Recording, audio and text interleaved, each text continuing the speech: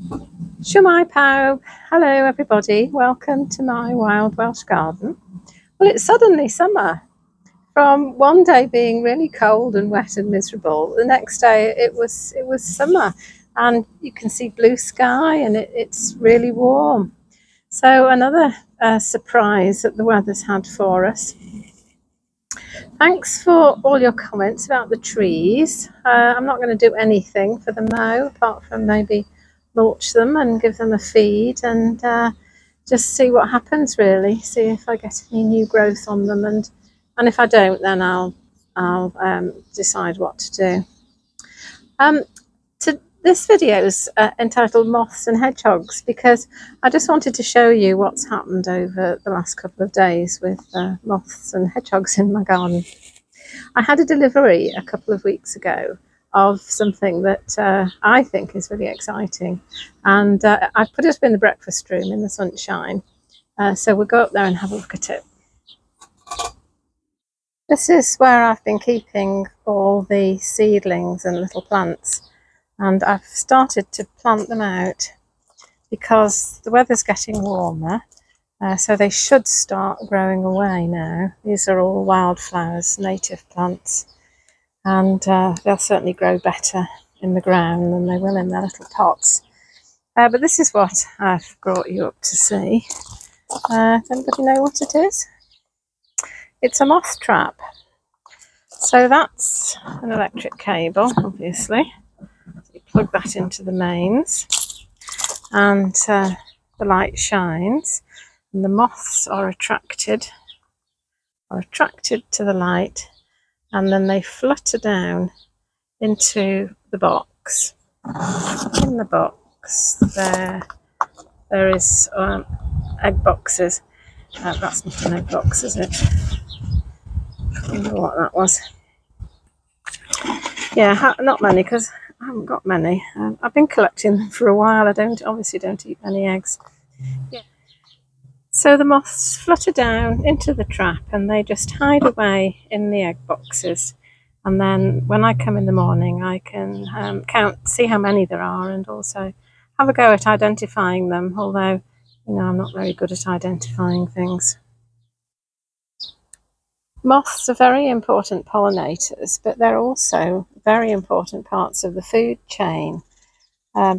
Bats eat moths, and birds eat moths, and other invertebrates eat them, and they also feed on the caterpillars. They're particularly important for birds when they're feeding their young.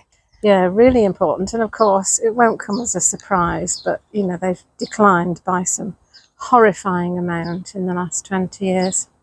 I know nothing about the moths in my garden, so this is the start. This is my chance. And there it is, all set up. I've just put it on the main path going up the garden. It's not quite dark yet, but you certainly get the idea of what it looks like. Well, last night I put the moth trap just up there amongst the plants, and it's now the beginning of May, and there have been insects flying in the day, and there have been butterflies flying in the day, and so I'm just going to go and see if we got any moths last night. Oh, look! Oh, I got a moth. Oh, and there's another one down there. So there's one of the moths. It just looks like a piece of leaf or something. So well camouflaged. I guess it just sits like that during the day. Well, I'm a bit worried because there's all these birds around, and this is where I feed the birds. So I'm going to put him somewhere else. So I'm going to put him down there, and he can hide out for the day. And there's another little one down there. So I'm going to go and put him away from the birds, and so he has a chance of survival as well. And there are two of these. Look at those furry antennae.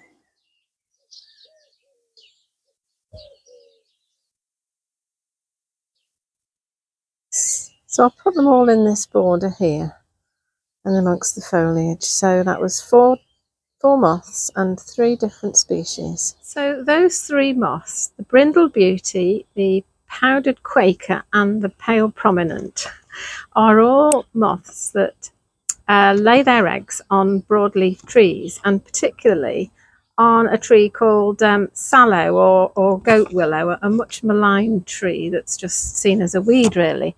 But my understanding is that it supports more species of invertebrates than any other tree.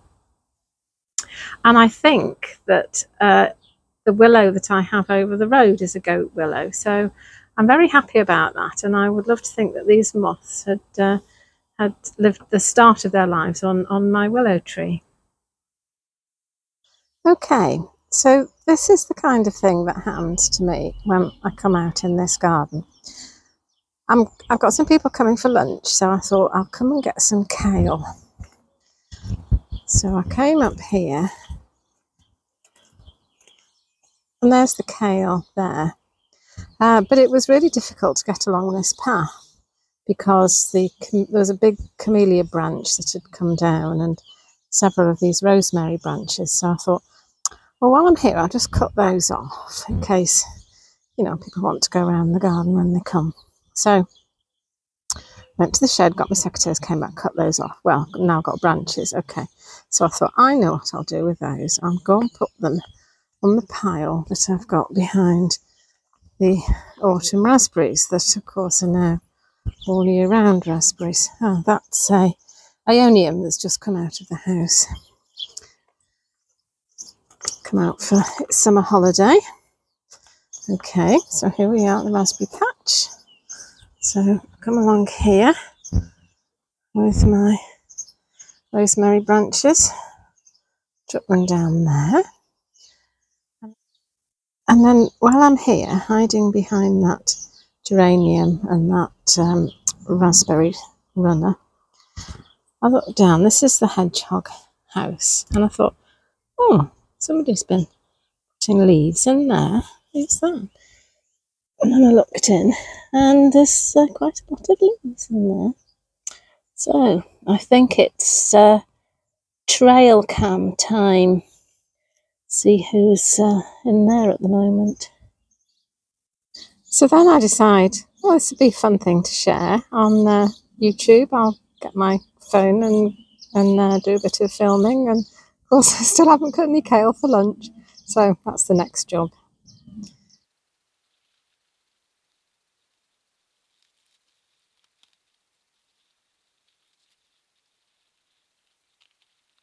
So that night I put the camera on the floor just by the hedgehog house, and the next morning I had 70 of these little snippets of film of this hedgehog going backwards and forwards and in and out of the house with a mouthful of leaves. So he was very busy over about a period of 2 hours, I think it was. And then he knocked the camera over. So I don't know how long he was at it, but yeah, he was a very busy hedgehog.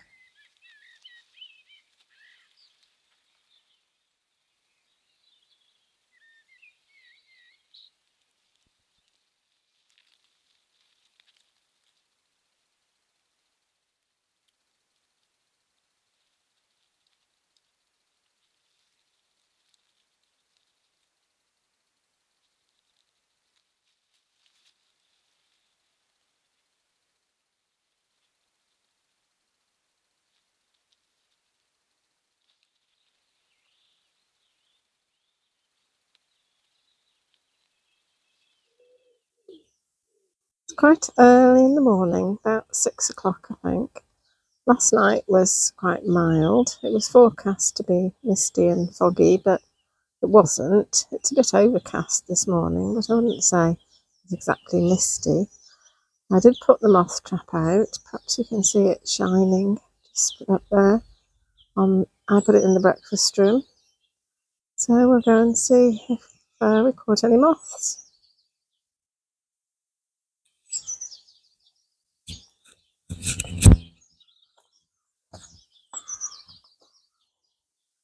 So I can see straight away that there are two on the outside of the trap, and I think these are brindle beauties.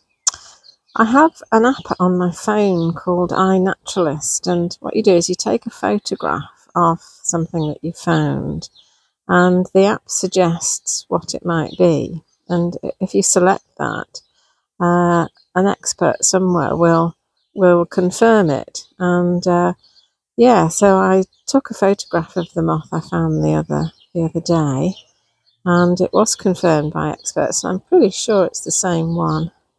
So yeah, two brindle beauties.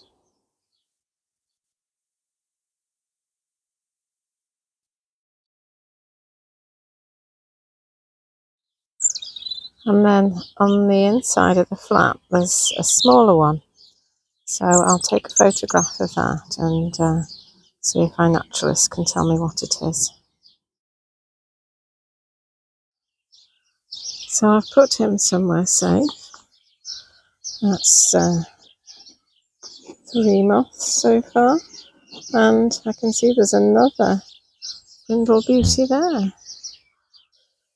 And there's another different one there.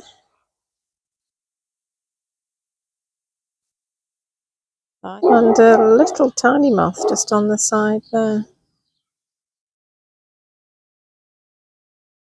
But this beauty was at the bottom of the box.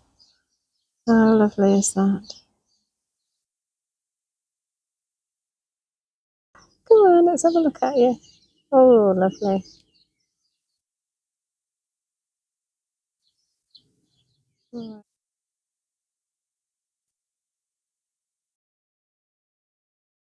It's got lovely hairy legs and lovely antennae. So I'm going to put him somewhere safe as well. Okay, so that's your lot. So that was 6 moths and a crane fly, and it's May the 8th, I think. So I have no idea whether that's a lot or not very many or whatever, because I've never done this before.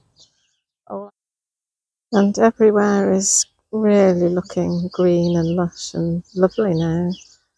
And the birds are all singing. I don't know whether this microphone is picking them up.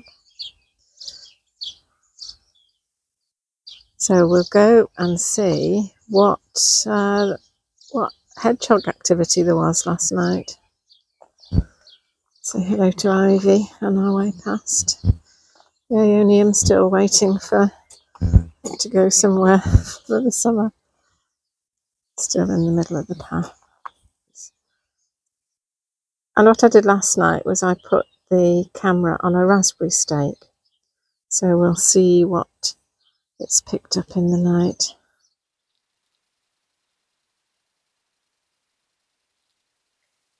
And this was not nearly such a busy night. This was the only film that I had of the hedgehog taking leaves into the box.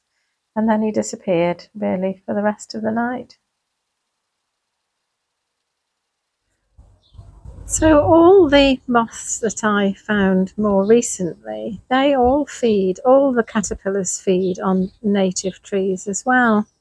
So that's an argument, if ever there was one, for planting native trees and native hedges if you possibly can. And what's going on with the hedgehog? I don't know. I do believe that hedgehogs will often have more than one sort of resting place, not necessarily a nest to raise a family, but somewhere to hide up during the day, or sometimes just to rest up at night, because they do sometimes walk a long way. So I don't know what my little hedgehog house is being used for, but it's obviously being used, which is what it's there for. So that's good news. So I think that's it for this video. Thanks for watching. Please like and subscribe if you haven't done already, and I'll see you in the next video. Bye. Hwyl fawr.